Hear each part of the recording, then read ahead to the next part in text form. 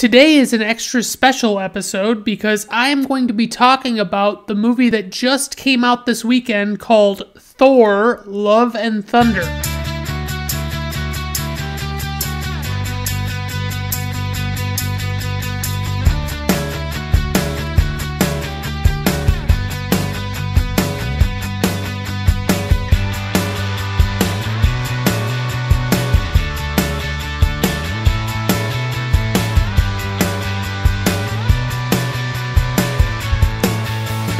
Alright everyone, welcome to Brandon at Random Reviews. I am your host, Brandon Griffiths. Thank you for joining me as always. I do appreciate it. Like I said, today is an extra super special episode because I don't talk about brand new movies all the time, and I'll be honest with you, it kind of goes against the randomness of the whole Brandon at Random thing to continuously talk about new movies, which is something actually I avoid. So, this is a special treat for you, the listener. So, before I dive right into the movie itself, I kind of want to talk, now I've talked about this, I'm actually several episodes ahead on this podcast.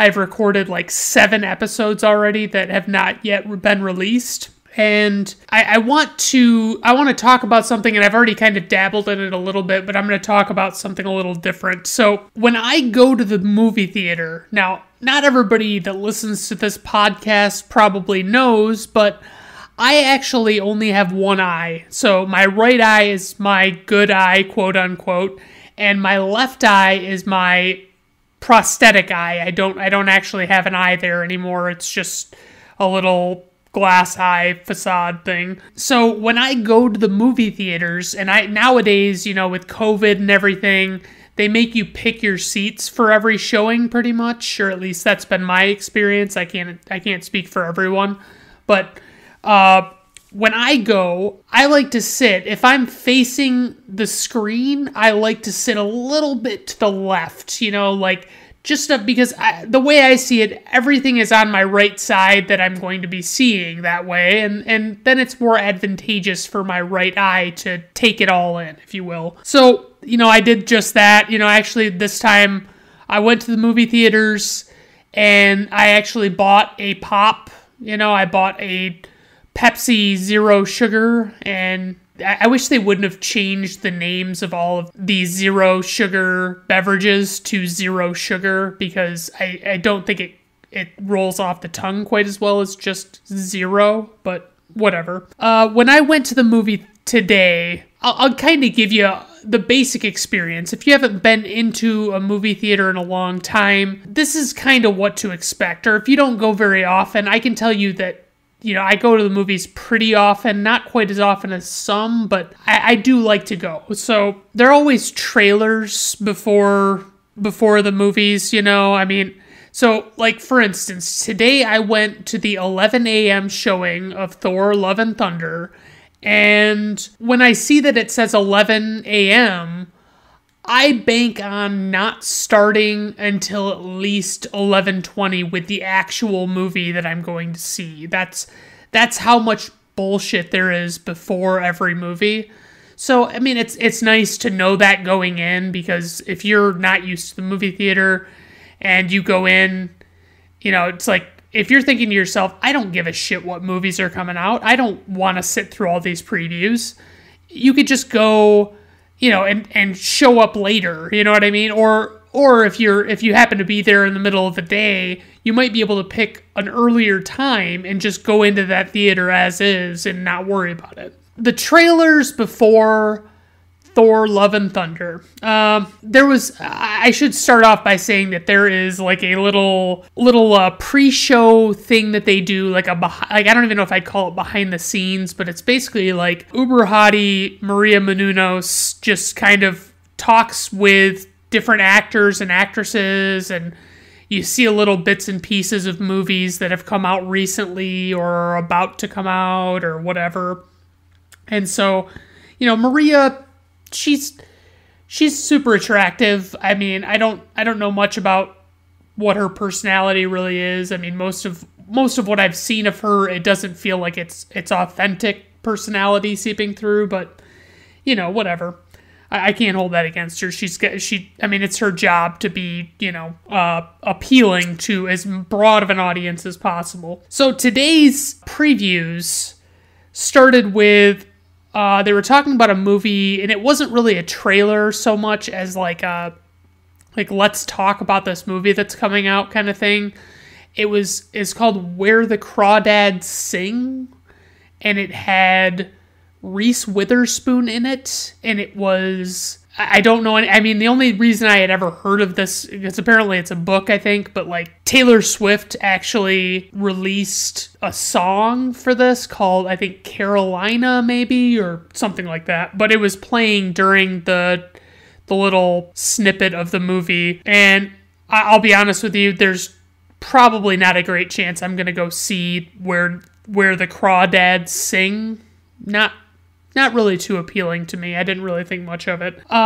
They talked about these Fathom Events movies, which actually I'm a big fan of. They are, they'll often do these, they'll call them Fathom Events. I don't really know if every movie theater does them or if it's just certain theater chains that do them, but they are, a lot of times they will do special showings of like old movies, of, you know, things that have anniversaries that year or something. They'll do, I think like this year they did Smokey and the Bandit, and, you know, they've done in the past, they've done the Batman movies, they've done Die Hard that I've gone to, It's a Wonderful Life, you know, just a bunch of different shit. So there was, the biggest thing that I have to say is because, you know, like you go to the movie theater, especially if you haven't been there recently, you expect trailers, you know, you expect previews for other movies before the movie that you're going to see.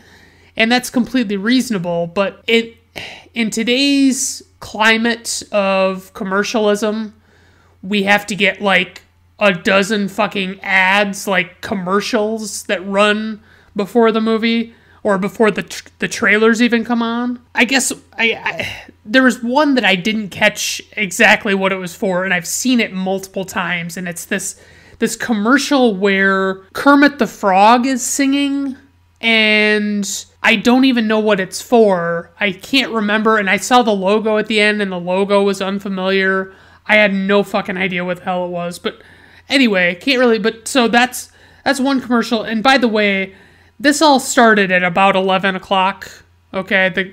Right when the advertised showtime is, which was 11 o'clock, that's when they start the commercials that precede the trailers, okay? There's a commercial for Amazon Prime Day, which, by the way, Amazon Prime Day, I have never had any success with Amazon Prime Day. It's like, they never have any good deals to me. Like, every time I see it, it's always just this, I'll be like looking for electronic stuff, and it's just this off-brand, shitty stuff that it's like, I don't fucking want to buy that. Like, that, yeah, that's a good deal if that were for something that was a name brand, but because it's not, I don't really give a shit, you know? I mean, I just put in my notes, what a joke for Amazon Prime Day, because it is. I mean, they always hype it up like, oh, get ready for Amazon Prime Day.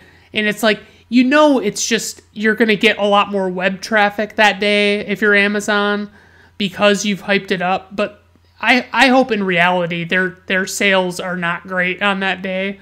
And I don't mean like sales like stuff's on sale. I mean sales like their revenue isn't as good as they hope it would be. So after the Amazon Prime Day, we had a commercial for Panera Bread, which, by the way, one of the most overpriced non-sit-down restaurants that you can go to. You know, like it's kind of fast food, but it also takes longer than that. And I don't get the appeal. Like, I guess I like their food. You know, when I go there and I get their food, I like it, but the problem is it is like double what I think I should have to pay for it, you know? So that kind of sucks. There was a commercial for Extra Gum, which I don't mind Extra Gum. I guess it's okay. I'm all right with the ad for Extra Gum. There was some goofy fucking commercial for Knox, like this phone security software that you can get. I don't know. I was not really 100% on what it was that they were selling. You know, like, I guess I could go and download their app like they want me to and find out what it is, but I don't think that's going to fucking end well, you know? I mean, I doubt I'm going to go in for it. There was a commercial for, after this Knox ad security, there was a commercial for Chipotle. Chipotle's solid, you know. I'm actually, believe it or not, more of a Qdoba man myself. You know, a lot of people give me shit for that, but I really like Qdoba a lot better. I think their protein selection is a lot better, and it's a lot more impressive. Anyway, so then we move on. We've got a commercial for Samsung / Google, whatever you want to say. It was basically just for Samsung phones, and like there's like a Backstreet Boys song in the commercial. So if you count the Where the Crawdads Sing, we have 1, 2, 3, 4, 5, 6, 7, 8, 9 commercials, followed by a closing out of the Nuvi pre-show featuring Maria Menounos. Then we got, this one was weird to me, but there was a PSA about how to behave at a theater in the post-COVID world, and how you need to really, you know, shut your fucking trap and stop talking in the middle of the fucking movies, which I found really amusing. I mean, it wasn't even so centric of like how to stop the spread of the disease, you know? It was like, hey, if you're going to come back to movie theaters, get your shit together and stop fucking talking, which I can appreciate 100%. Oh, wait a minute. There was another ad, a commercial for Pepsi Zero Sugar, which was actually what I got, and I was drinking while the ad was on. So that felt pretty cool. There was a Mountain Dew commercial with Charlie Day. There was a Bubbly commercial, which is a carbonated canned beverage that I'm pretty sure I've had it before and I didn't like it at all. And then, of course, there was a commercial for Nitro Pepsi, which I've had Nitro beer before at Founders in Grand Rapids, Michigan, but I'm kind of curious to see like what that tastes, because it's like a fizzier, like a creamier consistency beverage. So at 11:07, that's when I got the start of the previews. Okay, the start of the trailers. That is a total of 1, 2, 3, 4, 5, 6, 7, 8, 9, 10, 11, 12, 13, 14, 15 standard commercials in advance of the trailers that precede the movie. Okay? There was this Marvel pre-previews thing that came on too, so it was almost like a commercial, but not quite. It was basically like telling you, hey, look at all these great Marvel movies we're getting this year. And they talked about, you know, Doctor Strange and the Multiverse of Madness, which was an immense disappointment. And then Thor, Love and Thunder, and then, you know, whatever else is coming out this year, I can't remember, but it was kind of dumb. I didn't really need it. The first trailer that came on was a trailer for the movie Nope, which is a Jordan Peele movie. He made the movie, like he was in that sketch comedy duo Key and Peele on Comedy Central. You've probably seen the sketch where the teacher keeps pronouncing all of the kids' names super wrong. So anyway, he made the movie Get Out, which was immensely popular. It's a very psychological, like almost scary, like kind of like a suspense horror type movie. But I liked Get Out. But he's coming out with this movie called Nope, and it's like I'm kind of on the fence. The first couple of previews I saw for it were a lot less revealing about what the movie was actually about. And apparently they're trying to capture footage of an alien, which I didn't realize, but I'm kind of intrigued. I don't think I'll see it in theaters, but I'll see it, you know, when it comes out on video. Kind of like I did Get Out. There was a preview for the movie Bullet Train with Brad Pitt, which I heard about briefly earlier this year.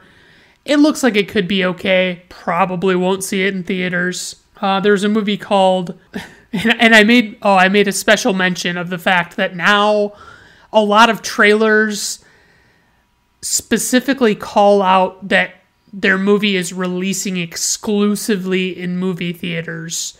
Like, I give a shit. You know what I mean? Like, I don't care if you want to come out on HBO Max or Netflix or whatever and come out in theaters at the same time. I might come see it in theaters. It's all based on, my level of interest in your movie and what kind of movie it is. Because if your movie is not like a you must see on a big screen kind of movie, then I don't really give a shit. But so anyway, they started making mention of that in a lot of previews, which I found kind of interesting. There was a movie called Beast with Idris Elba, who I'm a big fan of.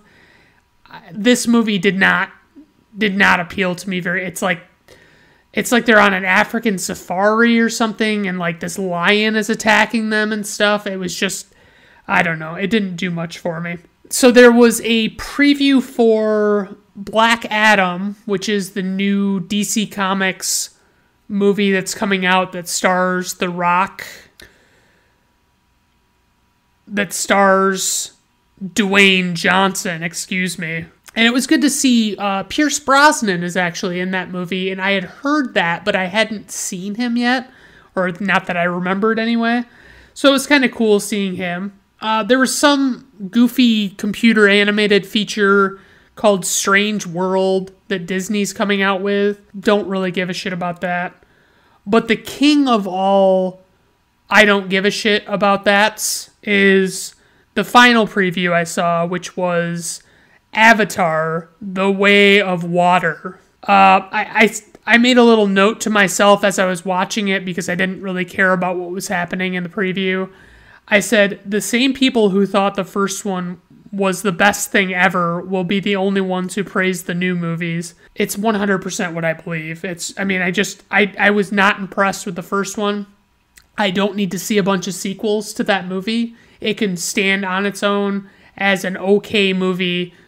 Nothing to blow me away about, I'll give you some advanced warning on some things, I don't want to be too ridiculous about this, but I also don't want to leave people in the dark. So MCU, if you catch me saying MCU, that means the Marvel Cinematic Universe. Okay, so that's basically everything that up to this point, minus every Marvel superhero movie, minus Deadpool, X-Men, and the Fantastic Four, and then all of the Spider-Man movies before Tom Holland came along. Just so you know that. MCU, Marvel Cinematic Universe. I've read a handful of Marvel comics or graphic novels or whatever you want to call them, trade paperbacks.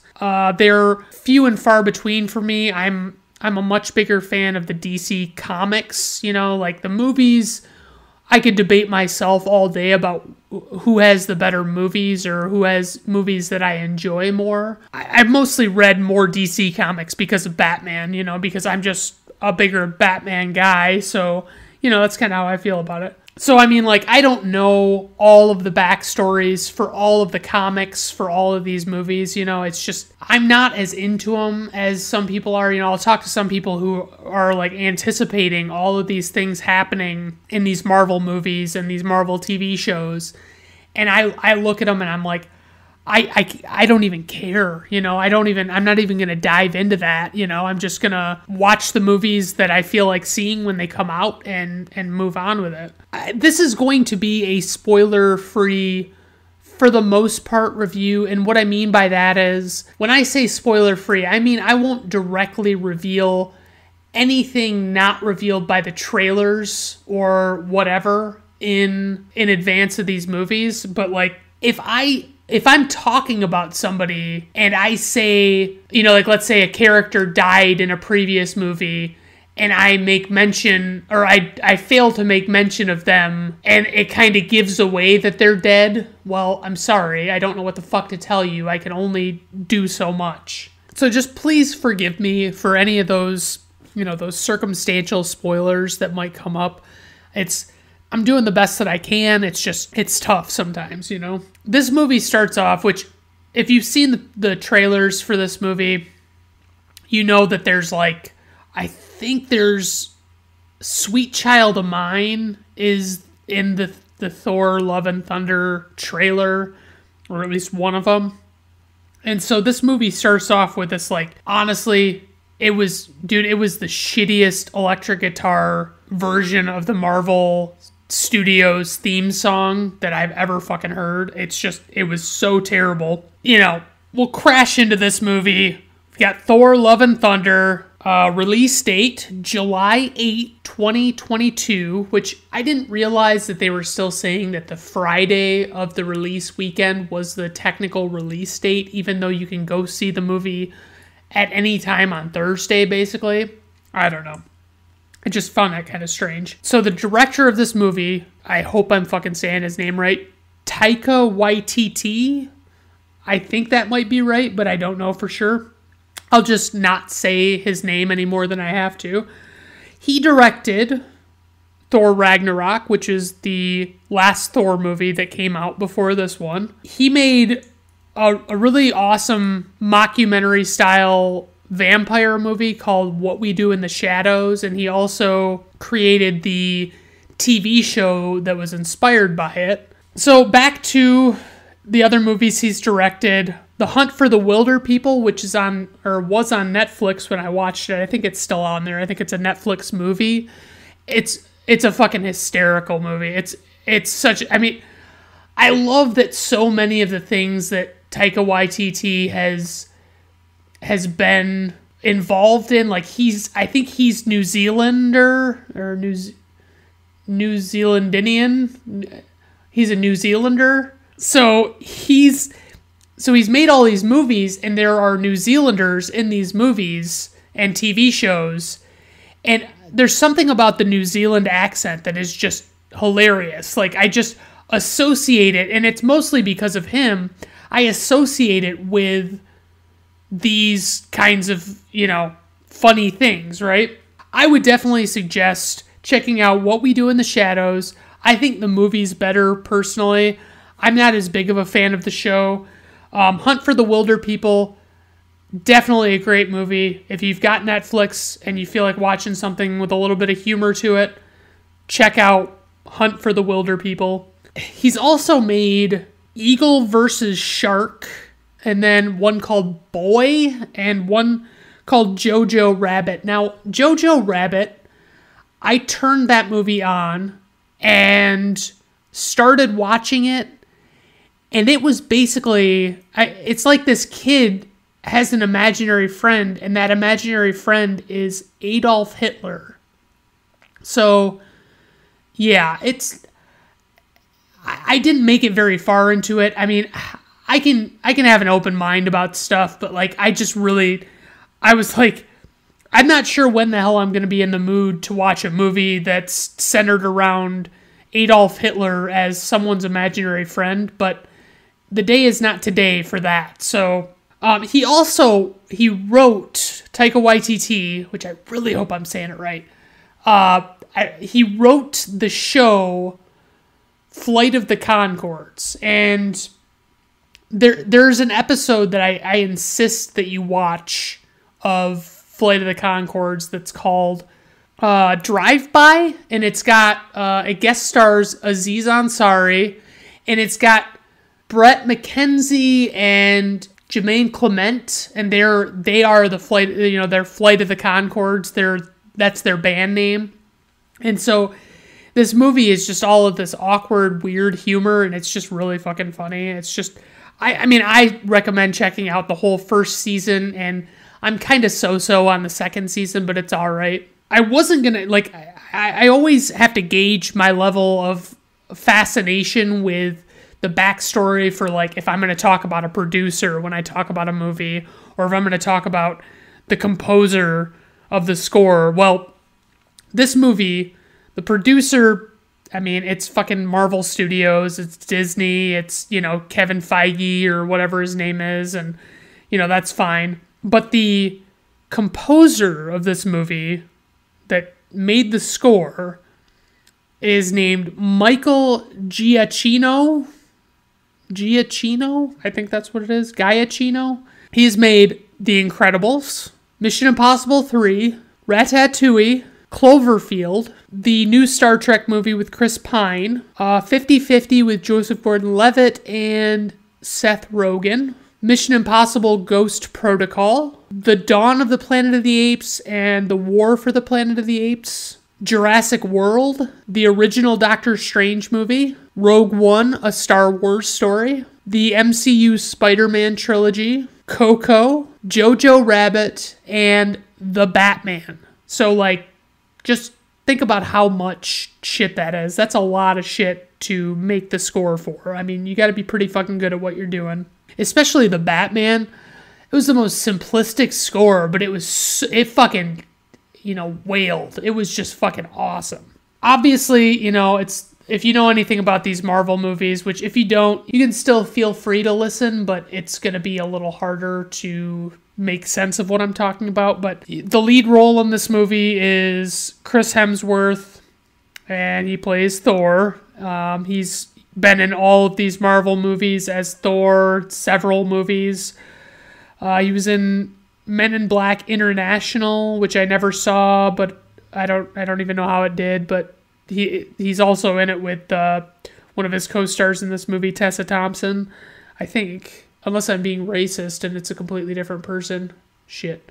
Anyway, he was in that god-awful new Ghostbusters movie reboot with Melissa McCarthy that is just fucking horrendous. I couldn't even watch it. Like, I couldn't even sit all the way through it. It was so fucking stupid. He was in Snow White and the Huntsman and some new Huntsman movie. He was in a racing movie called Rush, which I remember being pretty fucking solid. He was in Cabin in the Woods, which was a very different take on the modern horror movie, which I didn't really care for it. I didn't hate it, but it was like I couldn't get into it. He was actually in the first new Star Trek movie. He played James Kirk's dad, and so that's something. I mean, he was in the movie for like 2 minutes, but so a movie of his that I've never seen that I know of is called Red Dawn. It's a remake of the movie from the 1980s with Patrick Swayze and Charlie Sheen and blah, blah, blah. The thing about that one is it was shot in Grand Ledge, Michigan, which is my hometown, and I've heard nothing good about it, and I can't remember. I think somebody I work with was telling me about that movie and like what they tried to do as far as like who was going to be the bad guy in it and stuff, and it fell flat for everybody.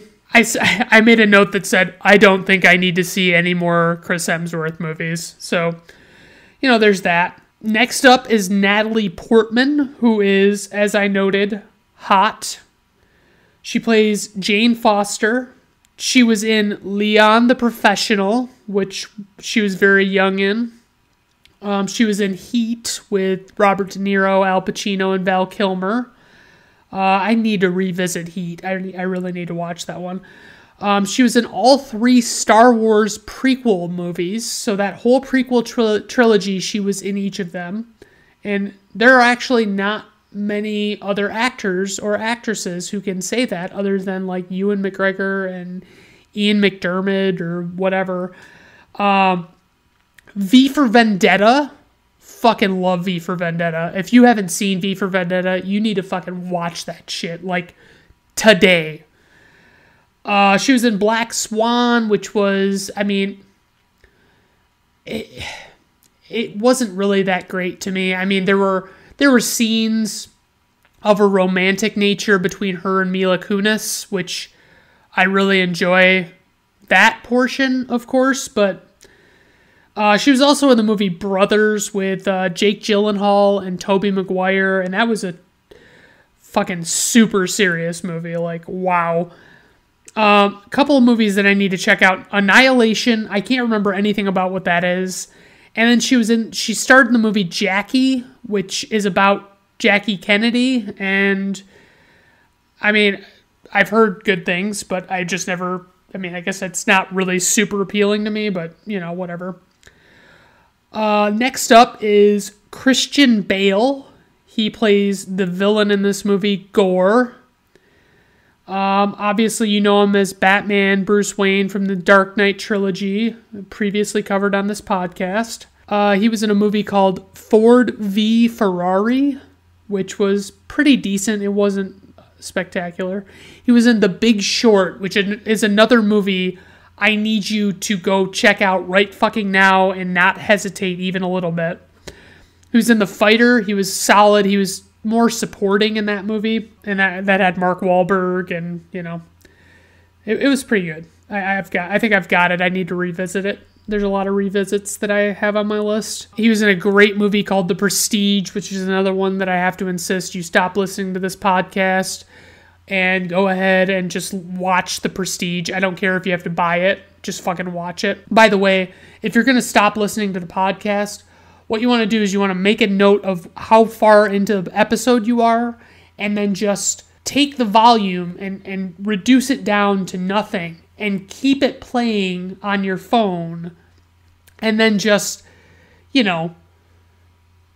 me the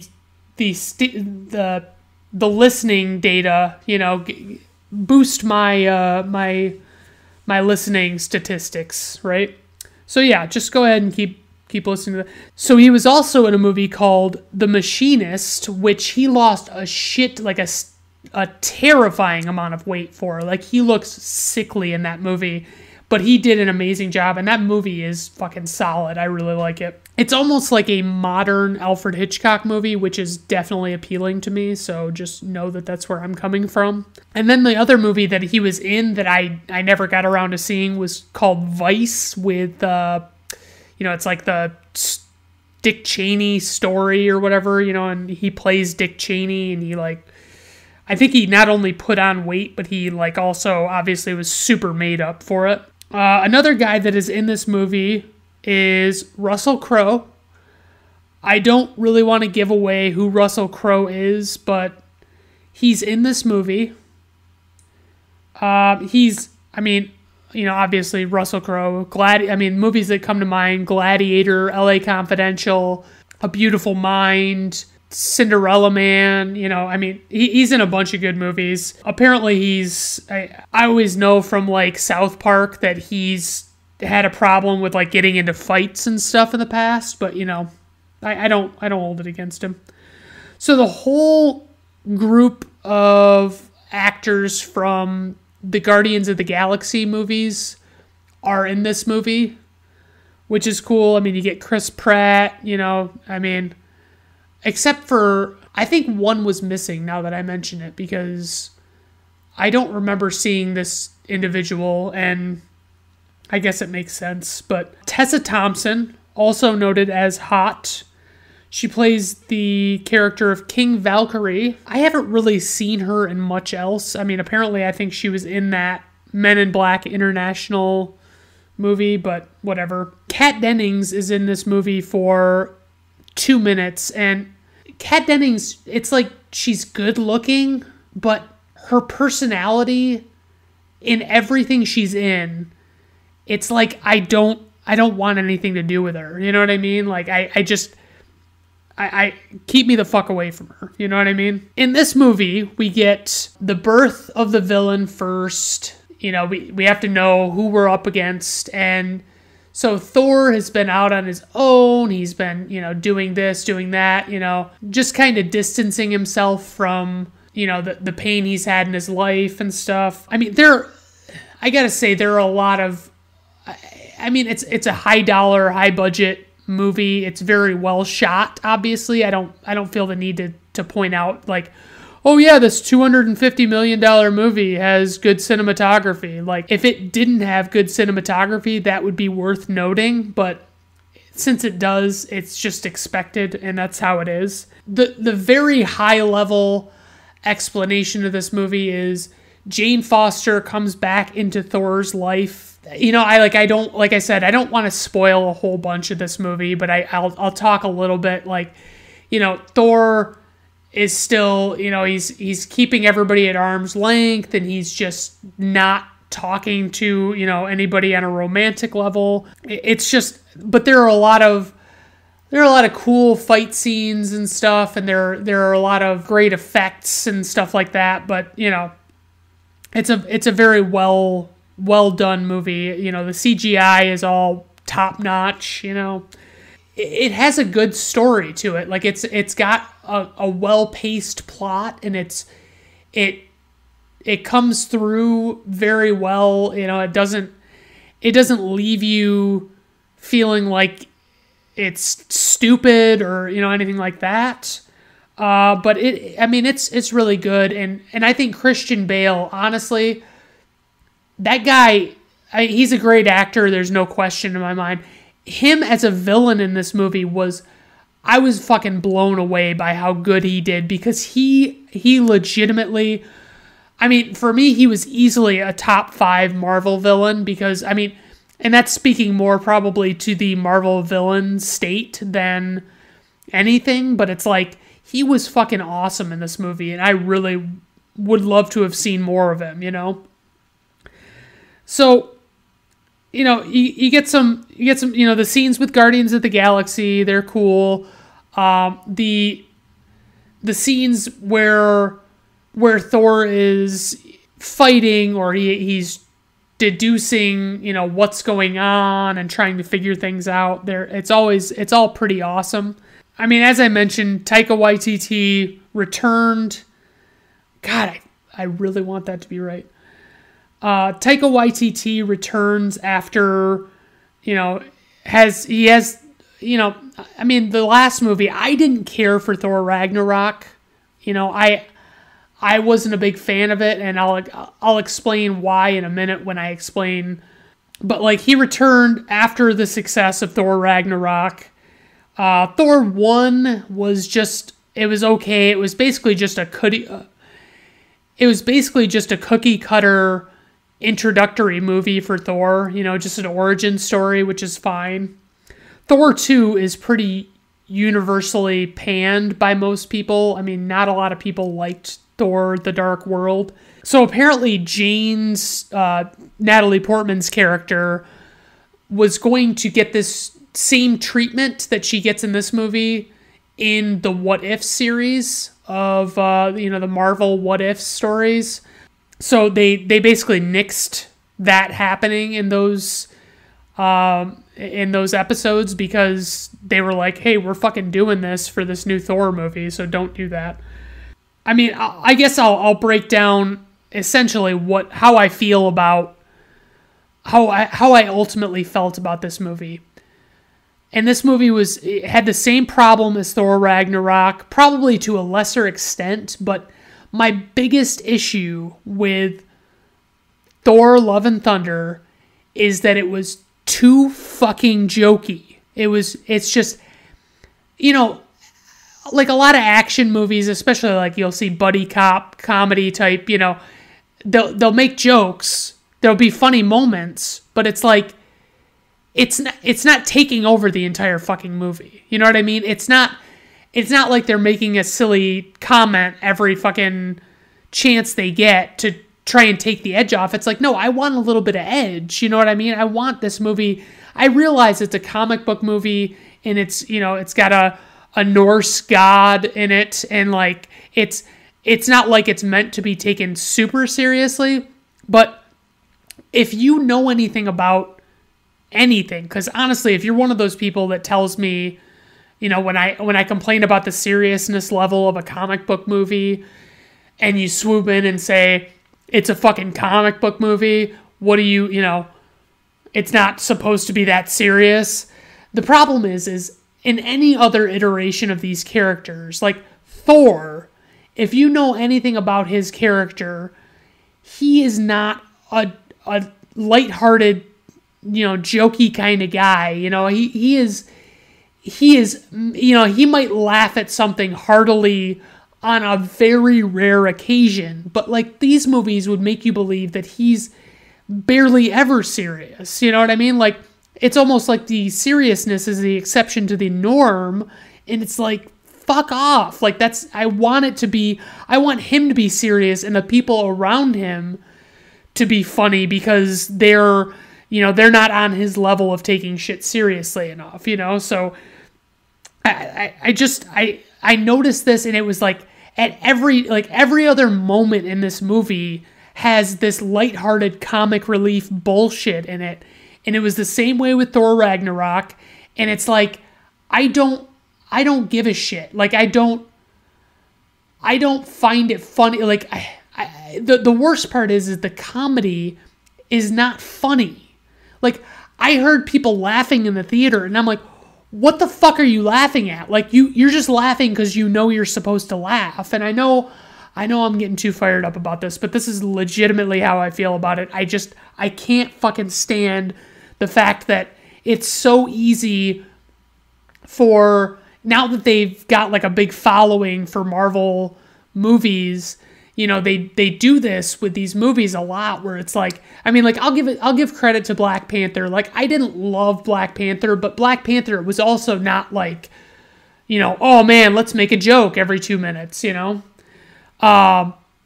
So yeah, I mean, there's that. I mean, like Spider-Man. Spider-Man is a guy who is talking while he's fighting his villains, making jokes, mocking them, whatever. But it's like Thor is so not that guy. I mean, there's a video game I've loved for a very long time called Marvel Ultimate Alliance. And you pick 4 Marvel characters, and this was back when they had the rights to all of them. And Thor would always say, like, I feel as mighty as Odin. Like, he would say shit like that. And it was like, yeah, I mean, like, he's that kind of guy. He's talking like a god. You know what I mean?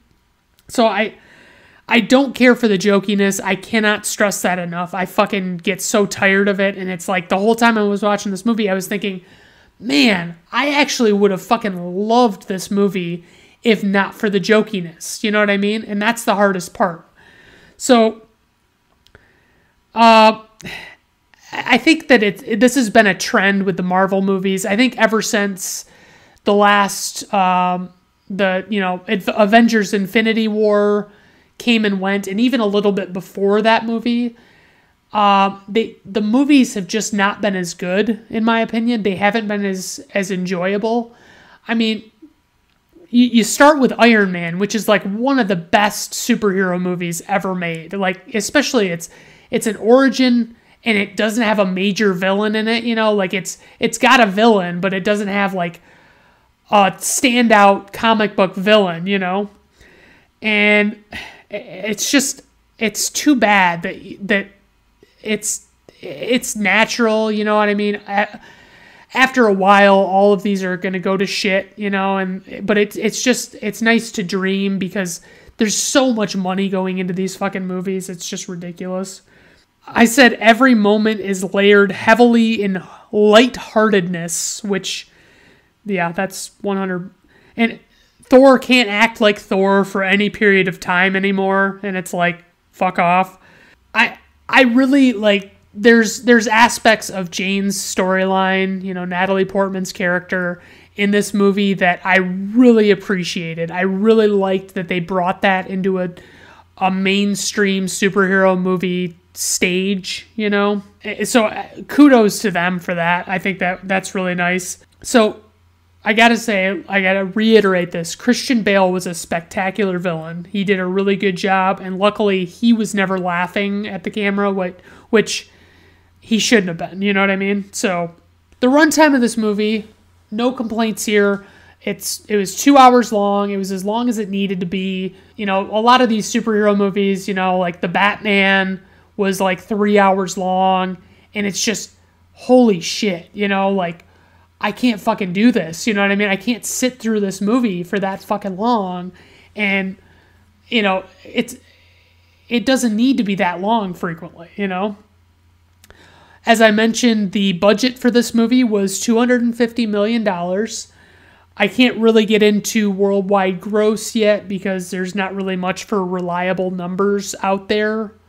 It's opening weekend. I'm assuming it'll do well it's sitting at a 7.2 on IMDb, which is it's in solid movie territory. It's like low solid movies.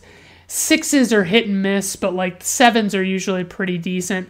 But there are always some stragglers that are not so good. So currently on Rotten Tomatoes, the critic score sits at 68%. The audience score sits at 84%, which is about what I would have expected. I might have expected a little lower from the critics, but what can you do? My personal rating of this movie is, it's 2.5 out of 5 stars. And that sounds a lot worse than I feel like it necessarily had to be. Like, I think this movie, if not for all the jokiness and the tone and everything, I think if it wouldn't have had all of that, it would have been 4.5 out of 5 maybe. But because of the inherent problems that were present in the previous movie that I didn't like, and the fact they all came back because you had a lot of the same people making the movie, it's too bad, honestly. All right, so that was Thor: Love and Thunder.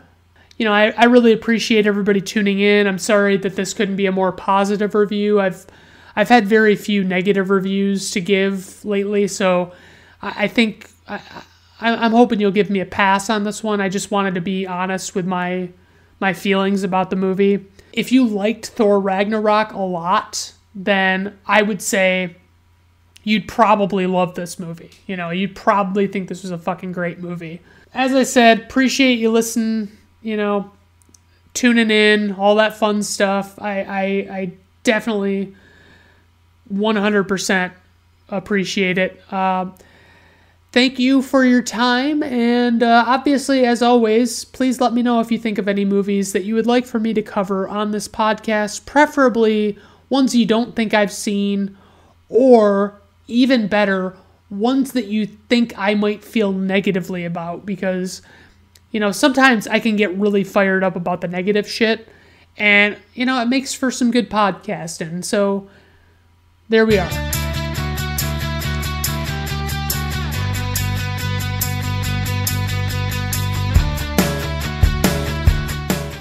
Oh, hello everyone. I wanted to take this time to talk about a little something called mid-credit scenes. And they're a big problem with Marvel movies. I've been over them for a very long time. What they'll do is, the credits will roll and you'll get a lot of movies you'll get credits at the beginning of the movie. Well, Marvel movies don't do that. They have those credits because I think the Screen Actors Guild requires that there be credits twice in the movie. And so they will include like these flashier, cooler to look at credits right after the movie's over. And then they'll do a little mid-credits scene where they talk about something, and it's like, every time I've sat and waited for them, I feel like I've been let down. Like, they used to do them and they were pretty cool, but it was like, they would tease future movies when they had like a really grand plan laid out, and they would just do a really spectacular job, but like, it just doesn't happen as much anymore. So it's like, I'm kind of over the mid-credit scenes.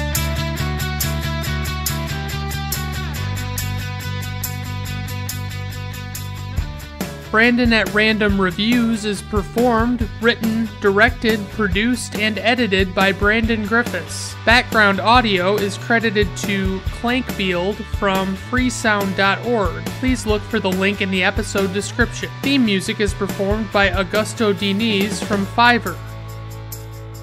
Oh, hello everyone. Again. I also want to talk about those pesky post-credit scenes that are frequently like 12 minutes after the fucking movie gets over. And it's like, If you can't fucking get it into the actual movie, then don't put it in there at all. Don't even fucking throw the little bullshit consolation prize at the end of it. Just make it the end of the movie. You know what I mean? Make it happen before the credits and be done with it. You know what I mean? But they're obsessed with it. Now that they've done it so many times, Marvel has to fucking have a post-credit scene and a mid-credit scene every fucking time. And it's like, fuck off. I don't give a shit about your post-mid-credit scene, whatever. It's just fucking stop. All right. Thanks, everyone. I just had to get that off my chest. Have a good day.